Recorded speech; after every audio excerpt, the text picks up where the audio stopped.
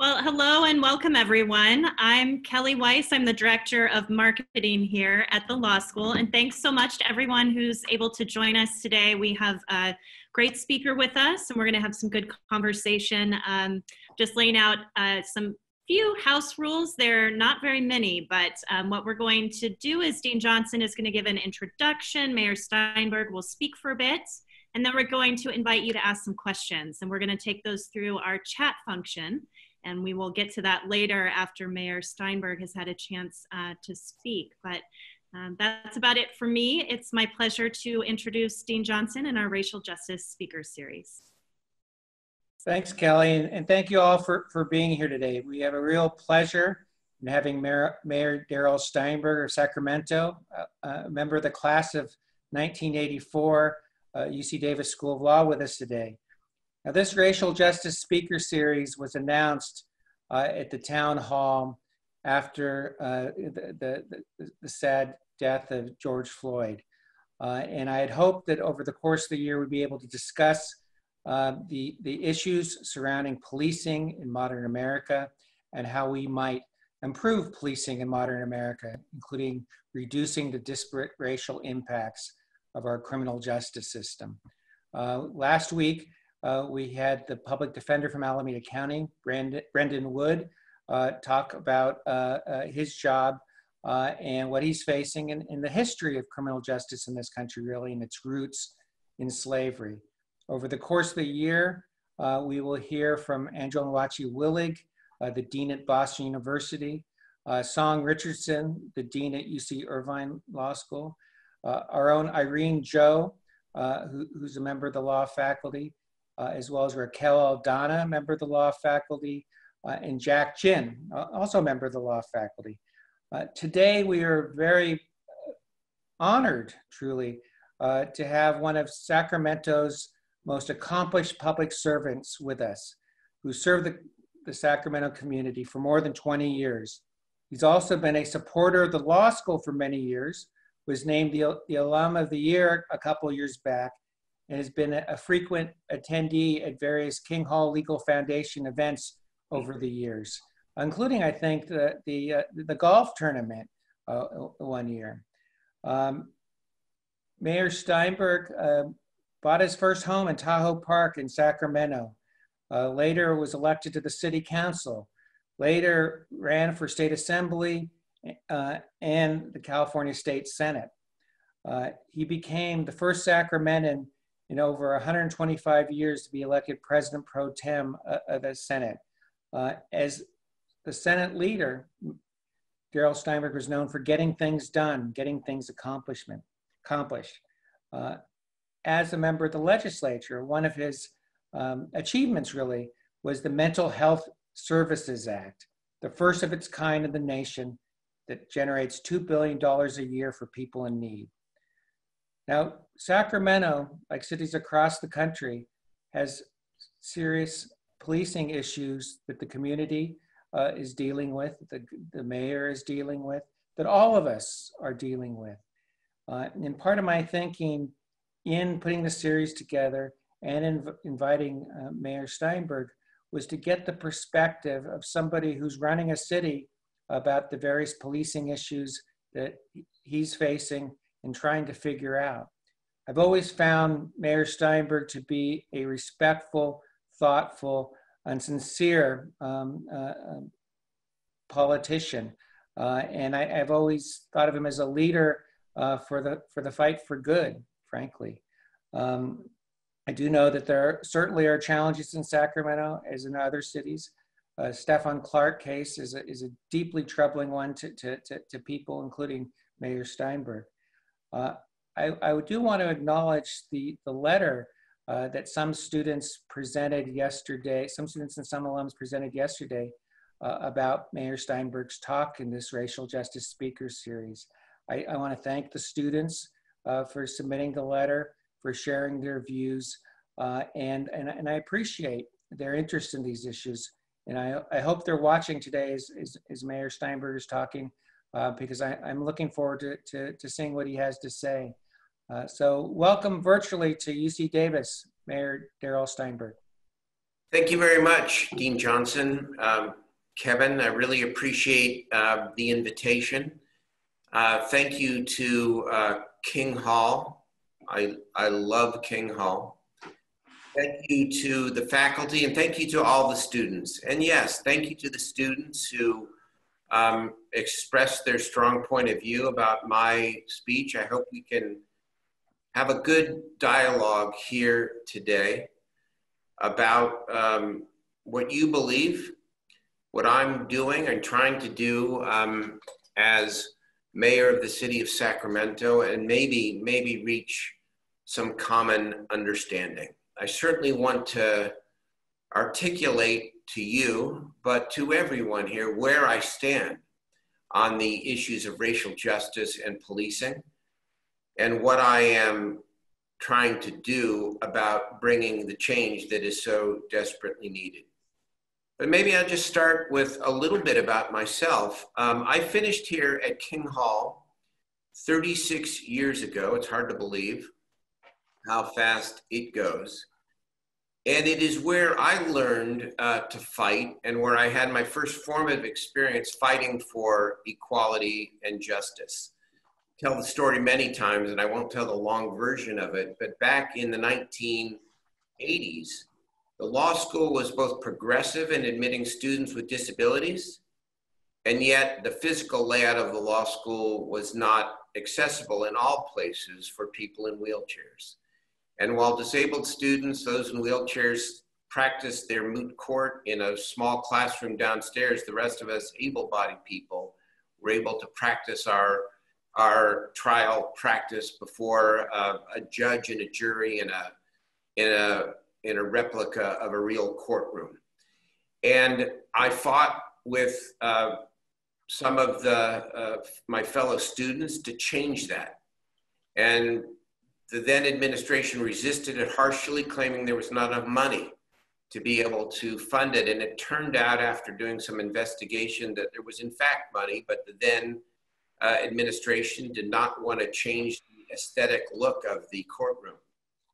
And I found out that that opinion was put in writing and got that written confirmation and had it on the front pages of the Davis newspapers. And within 4 months, that lift was built. And it taught me and showed me the power of advocacy and translating what's in your heart and what you want to accomplish, how to translate that into tangible, real change and action. I became a union lawyer representing fired state workers for 10 years. And then I got the political bug. And I am now starting my 25th year of elective service in a variety of positions, city council member, state assembly member, state senator, president of the Senate, and now mayor of Sacramento, and proudly have a long list of hard-fought progressive wins around mental health, around human trafficking, around the plight of refugees and garment workers and climate change, every major area of public policy.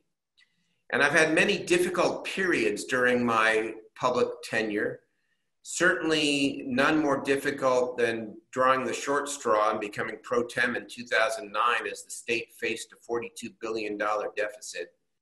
And most of my work during that period was centered on, you never see a bumper sticker that says it could have been worse, but trying to mitigate the impact of necessary cuts on the most vulnerable population. That was an immensely challenging time. And I want to believe that anything could be more challenging, but I will acknowledge and admit that nothing has been for me as personally challenging to my own identity, my own thinking of who I am and who I aspire to be as a leader, than the deaths of Stephon Clark, George Floyd, and Breonna Taylor. And once again today, we should acknowledge that while a grand jury in Louisville indicted one officer for reckless endangerment, that no officer was charged with the actual killing of Breonna Taylor. Another injustice. And I'm mayor of Sacramento. And of course, in our city, as in every major city throughout the country, we have been a place for consistent, principled protests by people, many, many young people, who are rightfully demanding change, including 2,000 people who gathered around the corner from my home in June after the killing of George Floyd and staged a die-in, demanding that I do more. Now, when that very moving event occurred, the defensive part of me said, oh, wait a minute. Look at everything that I have done. Look at the fact that I was one of only 2 major California mayors, major city California mayors, to endorse AB 392, the Shirley Weber bill to change the use of force policies in the state of California. Look at what I have done. But I immediately realized that that was the wrong response, maybe human, but the wrong response. Because the real response, and the one that I have tried and continue to try imperfectly to embrace, is to dig deeper, to ask myself, what can I be doing different or better as a leader to be a voice for the pain, for the injustice, and for the demand that we change what must be changed. I've been humbled by the events of the last number of months, and I daily ask myself, what could I have done differently? What can I be doing to use my position and my voice more effectively to bring greater change, real change, and faster change? And I will acknowledge to you that I have made my share of mistakes along the way, which I am happy to talk about. But I want to also talk to you about where I stand, what I have been doing, and what some of the conflicts are that I find in this role to represent my entire city. Let me begin with where I stand. I believe very strongly and have articulated consistently that systemic racism is not some myth, it is real and it is profound. Even when young African-American men don't die, their mothers and grandmothers and aunts and friends fear for their lives when they walk out the door. I know and have articulated that too many law-abiding young African-American men and women experience many of their interactions with law enforcement in hostile and negative ways. And too many African-American people die at the hands of police. I state clearly and have consistently that many African-American parents do in fact teach their 16-year-olds to hold the 10-2 position on the steering wheel when they were pulled over and to show their hands. And know that as a white man who raised now adult children, I would have never thought to mention such a thing to my kids when they learn to drive. I believe and have advocated for changing the Police Officer Bill of Rights so that the public has the right to know, at a very minimum, what the disposition of a case involving an officer-involved shooting or excessive force claim, what the disposition of that has been. I strongly believe that POBAR needs to be changed so that we can root out racist cops and others who hold any views that are antithetical to having a badge and, God forbid, a gun when they hold those views. At the same time, as the mayor of a city, and I don't say this at any attempt at political balancing or attempt at moral equivalence, but it's just my truth, that the vast majority of police officers go into the profession and go into the public service for the right reason. And they put their own lives on the line. They and their families live each day with the fear of not knowing whether they will come home alive. And yes, they confront real crime.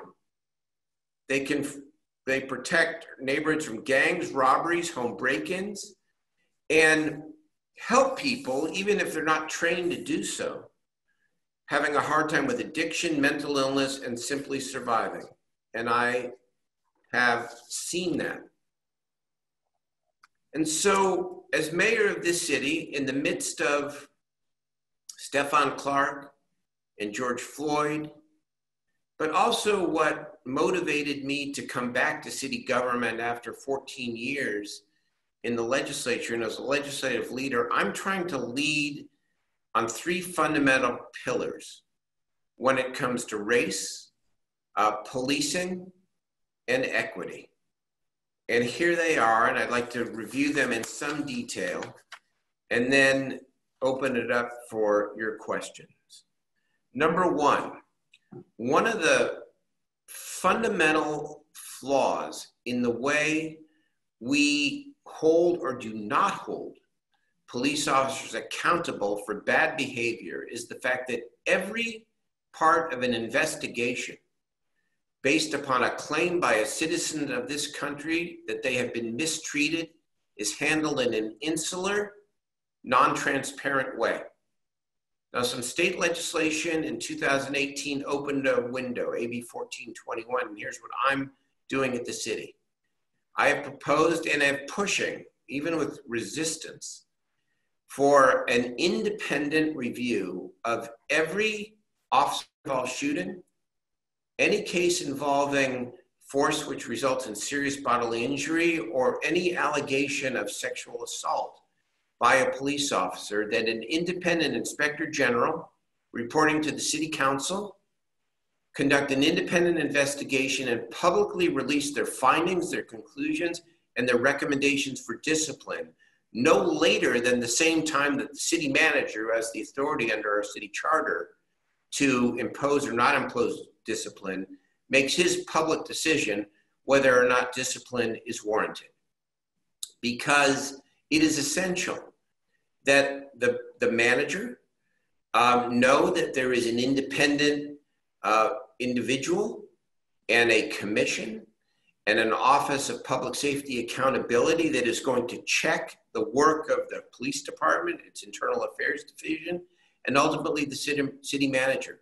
And if there is a discrepancy between what the manager decides and what the inspector general decides, then it's out there for the public to be able to evaluate and to determine who's right and who is wrong. I believe that is not the end by any means, but a fundamental piece of police reform.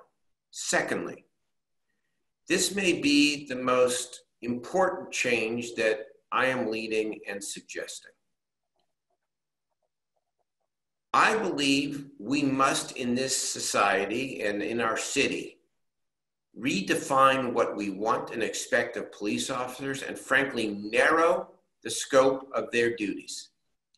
It's not always their fault, by the way, but as a society, whether it's through the 911 triage system or through any other ways they are called upon to respond, the police are the first and last resort for virtually every situation except for health emergency, which is the fire department, every crisis situation that goes on in our communities. I would say up to 30 to 40% of the calls that they receive and are asked to respond to have nothing to do with an allegation of underlying criminal conduct.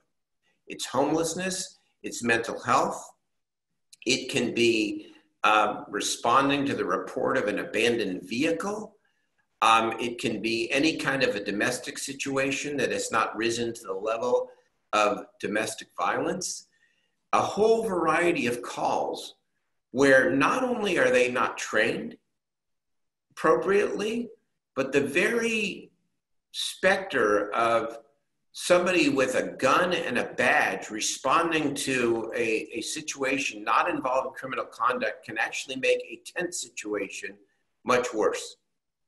And so what I am proposing is that we redefine and shift funding away from the police department to establish an Office of Community Response in the city of Sacramento.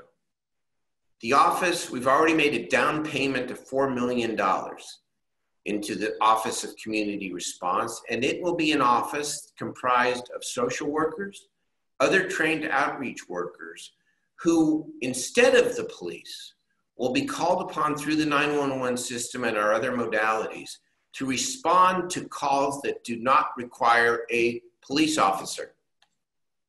And again, to shift funding from the police department to staff and to make sure that that community-based response, not just a city response, but in collaboration with leading community-based organizations, represents a culture change and a new way of doing business.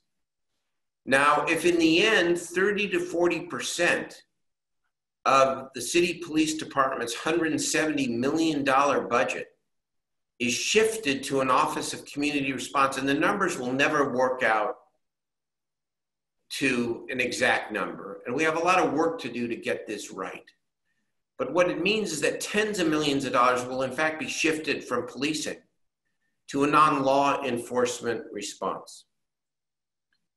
Third, my mayorship is focused on expanding what the city defines as its core responsibilities, from providing basic services to the people, which will always remain a core function, but expanding that idea to say, no, a city also has a core obligation to invest its resources directly in neighborhood improvement and economic empowerment, especially in our disadvantaged neighborhoods.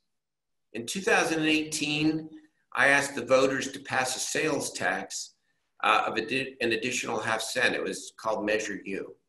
And I said to the voters, I want to use this additional $50 million to invest in workforce training for young people, youth services, an affordable housing trust fund, small business loans and grants to entrepreneurs who want to start or expand their businesses along our neighborhood-based commercial corridors, and other strategies that will help uplift neighborhoods, uplift communities of color, and pay attention to those who have never gotten the attention or the resources that they need or deserve. We won the election.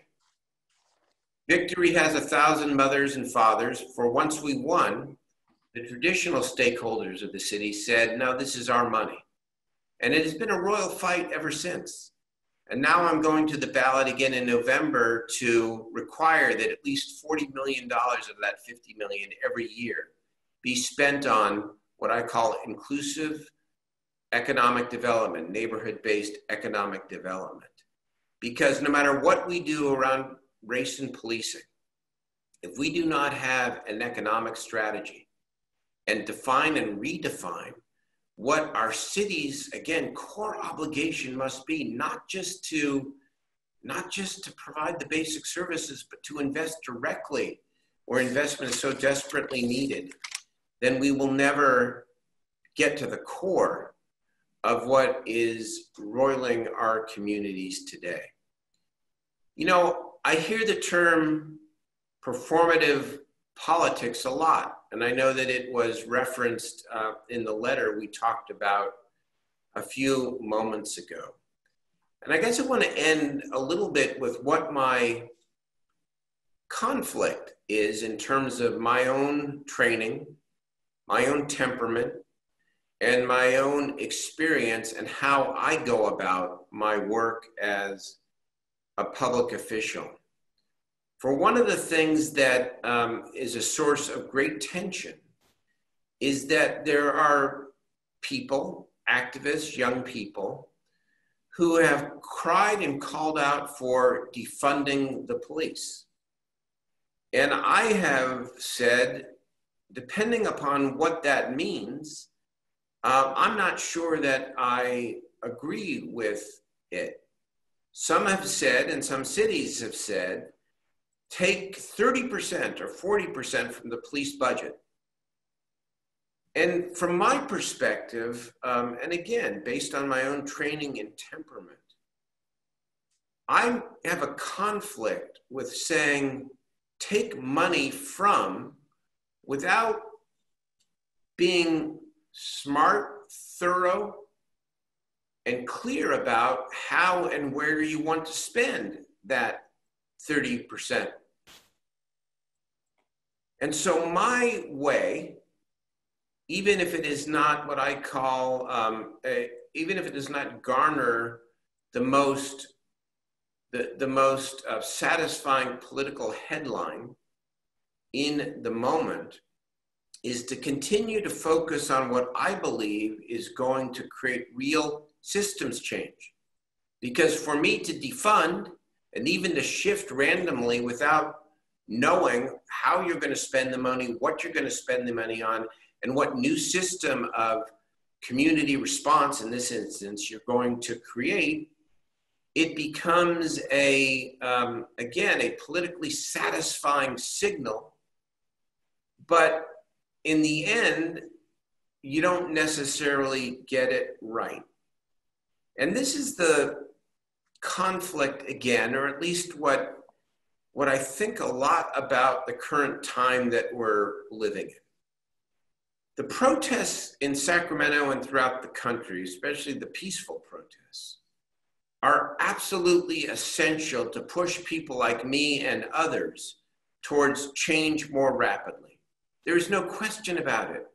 Protest is an essential tool to move any political body and any society towards addressing what the body may not be not addressing intentionally, but maybe focused on other things when maybe we should be focused on what the protesters are asking us to focus on.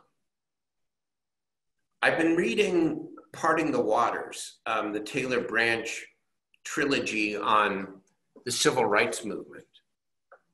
And obviously civil disobedience and protests and the sit-ins and the marches, without Dr. King and Fred Shuttlesworth and James Lawson and Diane Nash and all of the others who insisted that protest and civil disobedience is the only thing that's going to get the attention of the country. Without that, we never would have had the change that we now celebrate and that we recognize as work still uncompleted. And yet at the same time, without translating those protests into the Civil Rights Act of 1964 or the Voting Rights Act of 1965, we would not have had the actual law changes that would have created the protections and the culture change that has fully integrated our country. And so when it comes to defunding and when it comes to the cries out on the street for justice for George Floyd and Breonna Taylor, it is searing to me. I think the cry is absolutely correct and the anger is absolutely justified. And I'm trying to figure out how I, as a political leader, translate that power into tangible change in a system that has its checks and balances, has counter point of views when it comes to specific solutions, and will always on its own take a step back unless we take 2 or 3 steps forward together. And so I sit with the police department and with the police union. And by the way, as the letter, again, that the students have written affects me deeply, and I try not to be defensive about it. I want to hear it and use it to, again, do even better. At the same time, you should know that the police department, the police union, thinks I've sold them out because I talk about racial justice and because I'm pushing the shifting of tens of millions of dollars away from the police department to a new Office of Community Response, because I don't want the discipline process anymore to be an inside game, and I'm insisting on an independent inspector general. And so I'm grappling with these issues in real time, just as you are. And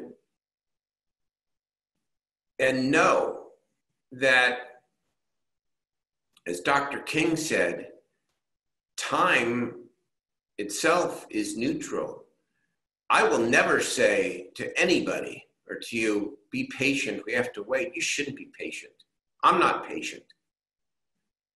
I just am, for myself, as mayor of a big city, trying to figure out how I can actually not do performative politics and not posture, but to actually change my city.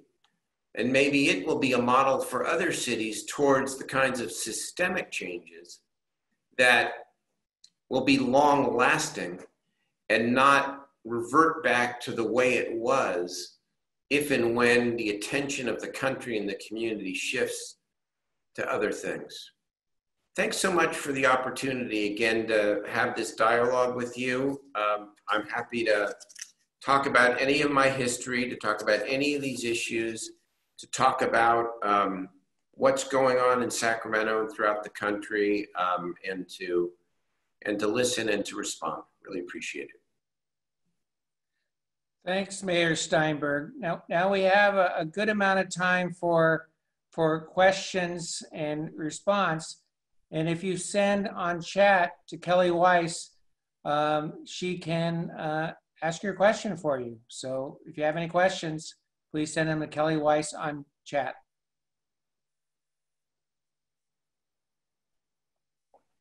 Okay, everybody, give me 1 second while I'm sort of queuing up here, and we'll try to get to everyone's questions. We have a question from Laura, Mayor Steinberg. She says, what did you do to bring justice for Stephon Clark? Well, first of all, I spoke out clearly and said that the killing of Stephon Clark was wrong. I gave my State of the City address in the year after he was killed in Meadowview in South Sacramento, one of our low-income neighborhoods, and talked about racial injustice and policing, and proposed that $40 million a year out of the city budget be spent on neighborhood and economic empowerment in disadvantaged neighborhoods. I pushed the city police to change its use of force policy to eliminate, or at least to eliminate in most instances, the ability of an officer to pursue any suspect on foot, because those chases too often end up in tragedy. But I want to acknowledge and admit to you that the two initiatives which I have described that I am championing, both the independent inspector general and the Office of Community Response, and the shifts of what I hope will be tens of millions of dollars from police to a non-law enforcement response to various crises, that I wish that I had championed those after Stephon Clark's killing instead of waiting until after George Floyd's killing. That's one of the areas where I ask myself, what could I have done differently? Now, I know what my reason was, what my reasoning was, but I wish I had done it different. The reasoning was this. I was focused on Measure U and the economic empowerment agenda. That was really my focus. I felt that if I could push the police department to change, but focus my capital and my energy on creating a sustained, inclusive economic development strategy for our city, that I would have more success. And I wish that I had taken the mantle on shifting money from the police and the independent inspector general earlier. It's never too late, it's never too early. But I did a lot after Stephon Clark's shooting. I was very outspoken about it. I supported 392, Shirley Weber's bill. And again, it was only 2 mayors of major California cities, Libby Schaaf being the other, who supported the bill. But I wish that I had done more in terms of local initiative around redefining and narrowing, frankly, the role of a police officer in our city. Mayor Steinberg, we have a question from Amal, who writes, please share your thoughts about mental health officers, not social workers, being deployed rather than police officers. I'm not sure I understand the question. Are we talking about mental health workers who are not social workers or police officers with mental health backgrounds? My reading of the question, because I can see it in front of me, it looks like asking if mental health officers should be sent instead of police officers. Yes, in many situations. That's exactly what it is that I am proposing. And again, the city has put a $4 million down payment in establishing a new department that is staffed with people with mental health experience who can respond to somebody in crisis, either in a family situation at home or a homeless person out on the street. We're actually putting our homeless services division within our Office of Community Response because there's such a connection between the homeless problem, mental health, and the outreach that we currently tell police officers to engage in without the training. And instead, we're going to shift that. Mental health is, the cause of my lifetime. I'm the author of California's Millionaire's Tax. Prop 63, the Mental Health Services Act, as Dean Johnson said, generates $2.4 billion a year. It has helped save the mental health system in California, but we still have a broken system. It's still fragmented. It still does not serve people before they fall through the cracks and get really sick. We've got a stage 4 system of mental health care where, just like with cancer, if you get help, you only get help generally if you've landed in jail or in an emergency room.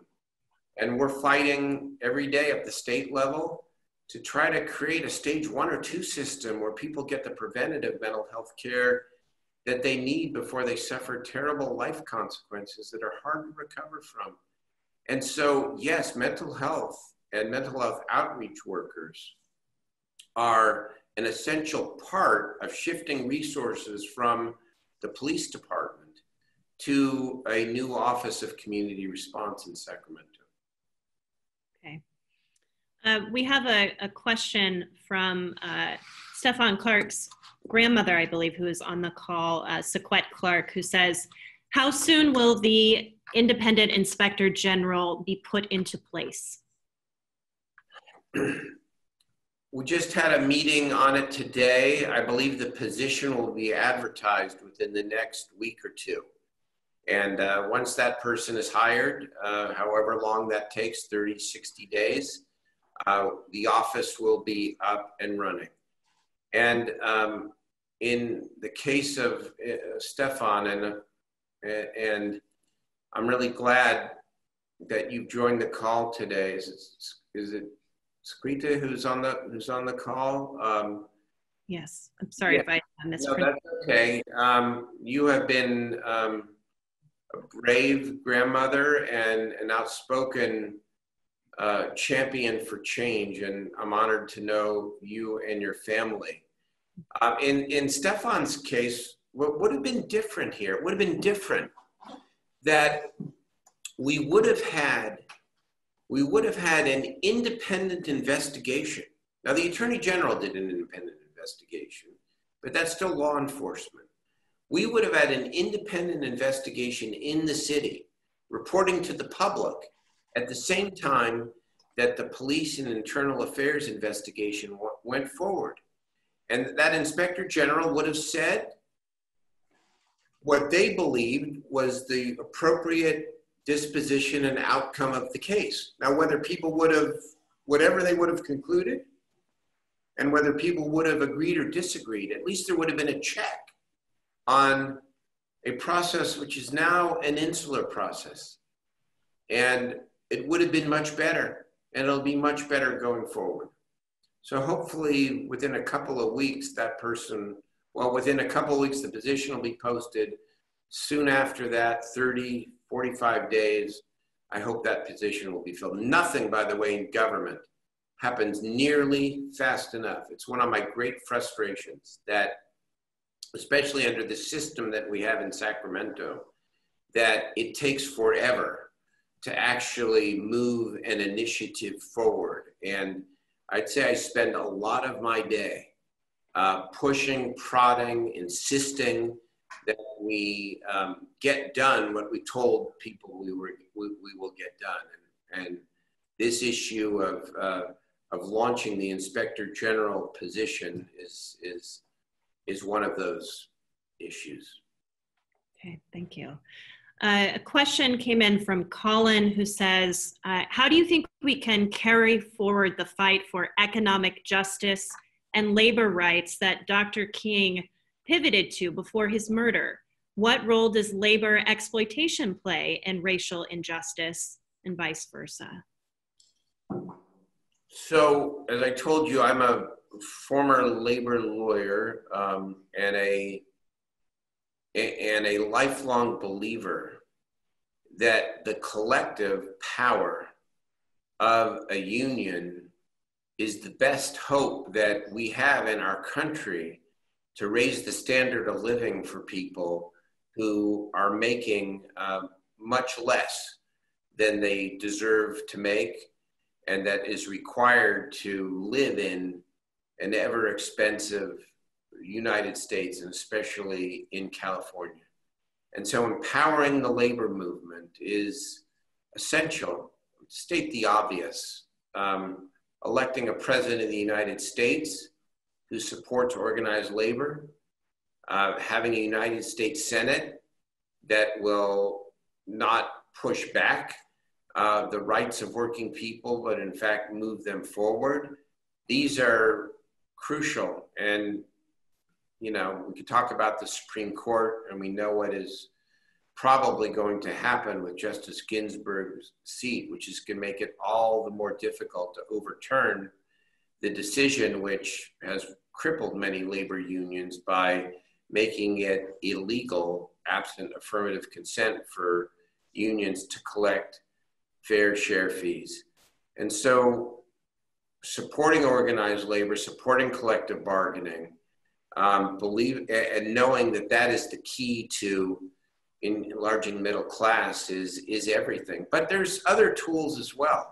And I want to go back to this idea of this sort of radical, seemingly radical in my city anyways, idea that I have had that the city ought to be a direct investor in economic empowerment in our neighborhoods.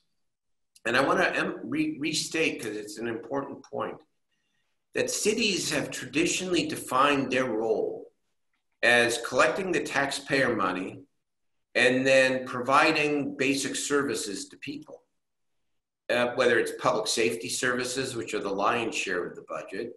If there's a little money left over, we invest in the libraries and in maintaining the parks and some very modest youth programs. And of course, on the utility side, we pick up the garbage and we provide the basic utilities to people. That's the way the city culture defines its role.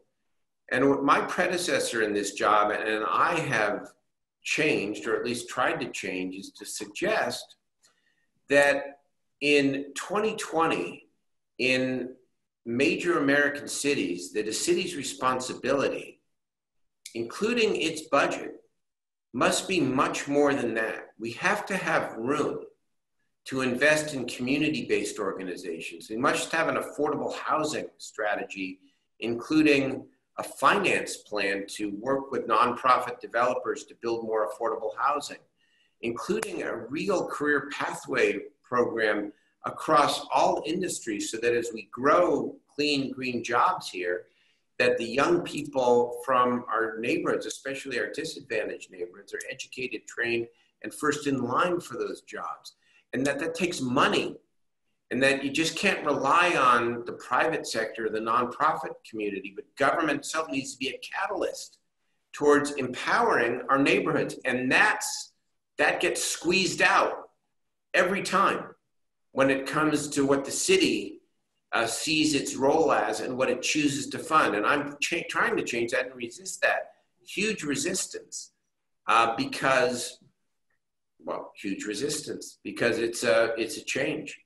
And so economic empowerment needs every tool at its disposal. Strong unions, but also a direct investment strategy from and within the city itself. I'd like to correct the record, my mistake that I identified Saquette Clark as Stefan Clark's grandmother, and in fact it is his mother. So my sincere apologies. Well, that's what I thought. Yeah. Yeah, I'm sorry, Mayor Steinberg. That was my mistake. Yeah. So sorry.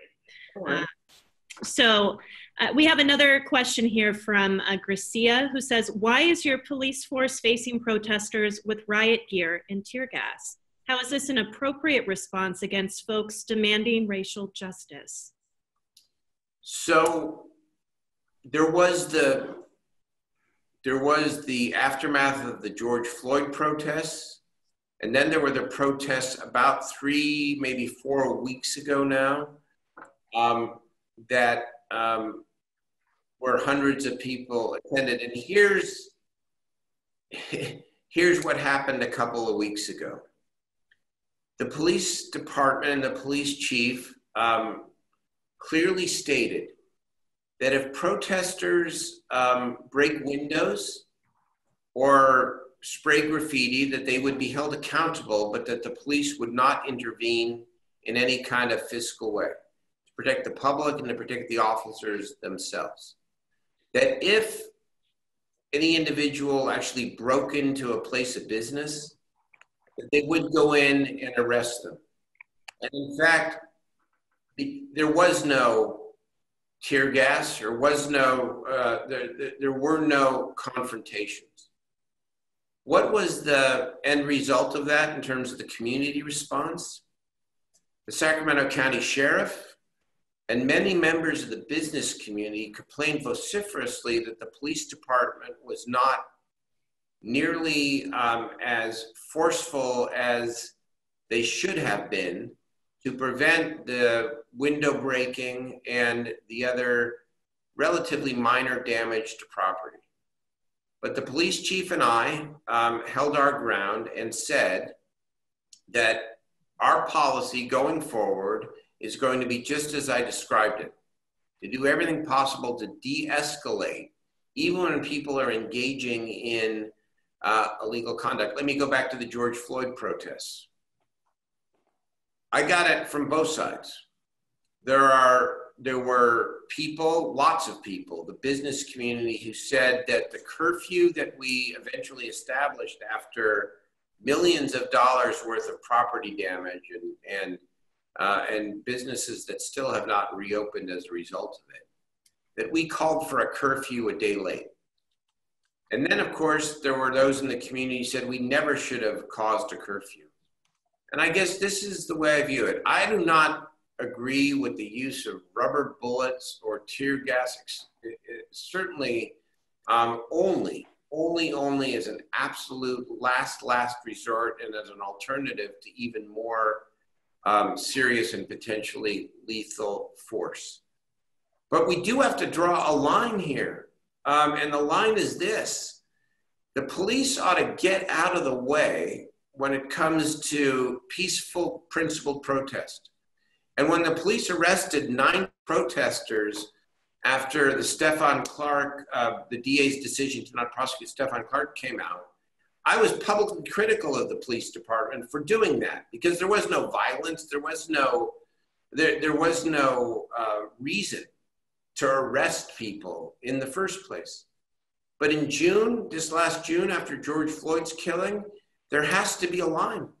There has to be a line between peaceful protests and where the police do anything that impedes or impinges upon that. They need to be called out for that. There's also no damn excuse for people to loot and to riot and to destroy small businesses, hardworking people, by the way, many of them people of color, many of them immigrants who are just working hard to run a business. And we had $10 million worth of damage in our city. That's unacceptable too. That's not what Dr. King taught. Just the opposite of what Dr. King taught. And I just think if we're gonna call each other on our own stuff, as you're calling me on mine, and I'm acknowledging to you, I did a few moments ago that my initiative, which I think are powerful initiatives, I should have introduced those after Stefan Clark's killing, not after George Floyd. I think everybody needs to own the fact that it's unacceptable to be destroying anybody else's property, and people need to be held accountable for that.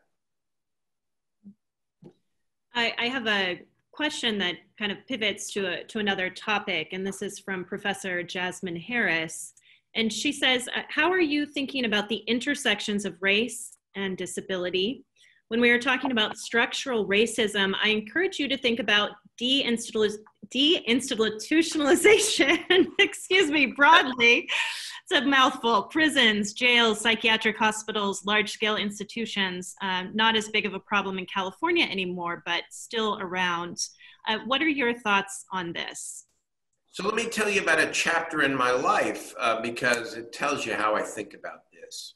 In 2013, Governor Brown, who was an ally and has actually led quite a bit on progressive reform, progressive criminal justice reform, he was faced, and the state was faced with the federal courts telling us, as they had told us for 10 years, that our prisons were overcrowded.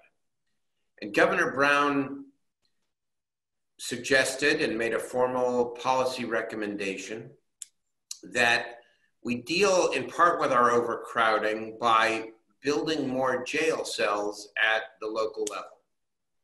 And I looked at that and saw that it was backed by the Speaker of the Assembly, the Republican leaders, the law enforcement community. They had a big press conference.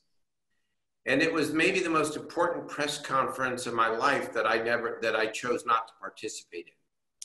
Because I said, Governor, we're not going to build our way out of this. We need real resources for recidivism reduction, for rehabilitation, for aftercare for those with mental health issues who leave the state prisons.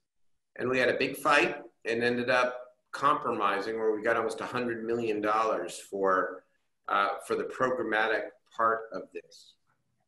I believe that we're never going to build our way out of this. I was a strong supporter of Prop 47 and all of the criminal justice reform ballot measures that have come for the people of California.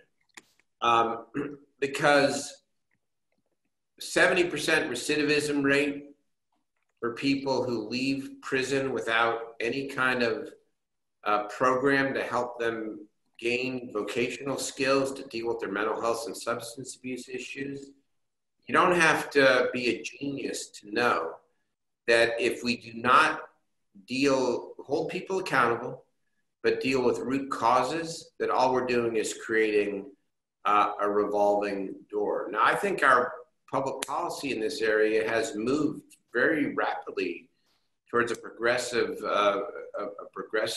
policy orientation with the changes that have been made over the course of time to our probation and parole laws, again, Prop 47. And it's another great fissure between the law enforcement communities and I think the majority of Californians. Criminal justice reform maybe is just beginning, but in California, I think we've shown a better way than just building more jail cells and more prisons. I think we're sort of reaching the end here, but I'll end with a broad question from another one of our faculty members, Professor Raquel Donna. And she says, what reforms do you think are the most viable, both politically and in terms of funding and effectiveness, to shift policing culture? I think obviously you cannot provide and or require as much training and bias training, mental health training for police officers. There needs to be a fundamental shift in terms of requiring anybody who puts on a badge to have been fully vetted in terms of holding any views that can be seen as discriminatory towards people of color.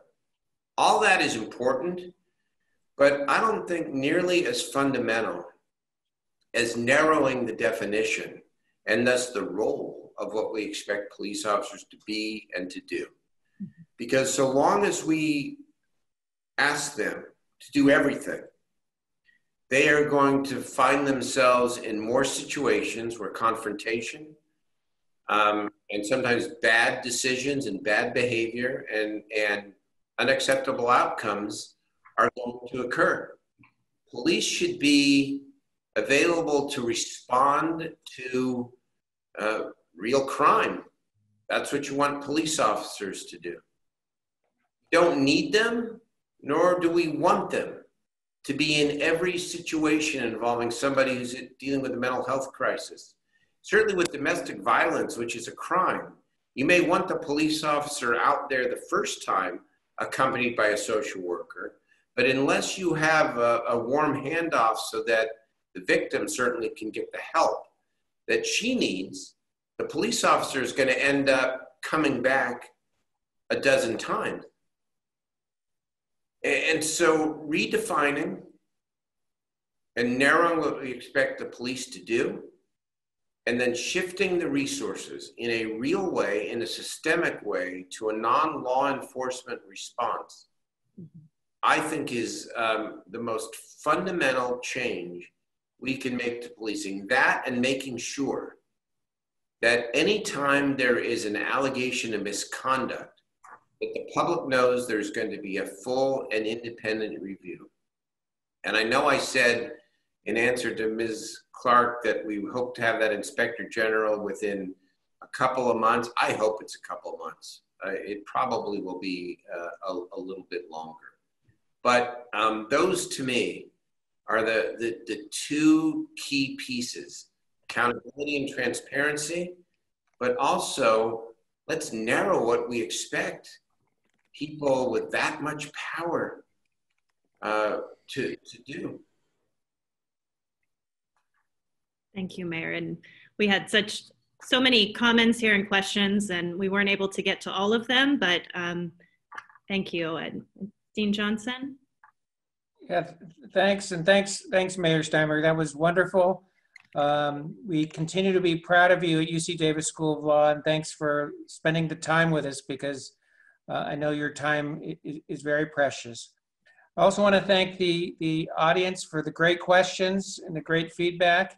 Appreciate it, and please stay tuned. We'll be having in just a few more weeks another segment in this Racial Justice Speaker Series, and we'll have speakers throughout the spring. So take care, and thanks very much.